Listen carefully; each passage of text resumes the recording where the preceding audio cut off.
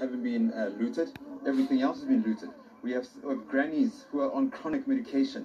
They can't even get bread because the spazas are shut down, the businesses are shut down, the malls are shut down because of looting. So we said no, to hell with that. We can't be at the center of just observing when the township dilapidates. We have to come up and see how we can gather resources, combine resources, join hands, and ensure that we sort this mess out. So, just lastly from me, you're at one of the entrances, but Maponya Mall is a big mall. Do you have other people stationed at different parts of the mall? But linked to that, those people who are stationed there, are they capacitated enough to deal with any eventuality that could take place overnight?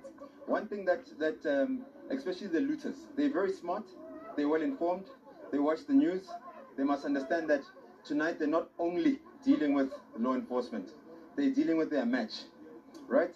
They deal with their match because when they come here with pangas, our pangas will come out. When they come here with guns, our guns will come out. We're not taking chances. So to answer your question, we can't expose our plan fully.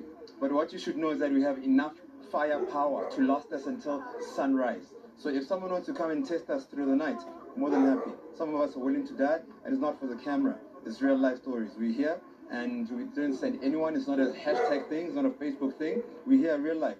We're ready to die. When I left my house, I told my mom, I told my family that this may be the last time I come back, and I'm happy with it. So they must come and try and see that Soweto does have real men that are really willing to protect the community, the women and children. Full stop. Well, Kathy, that's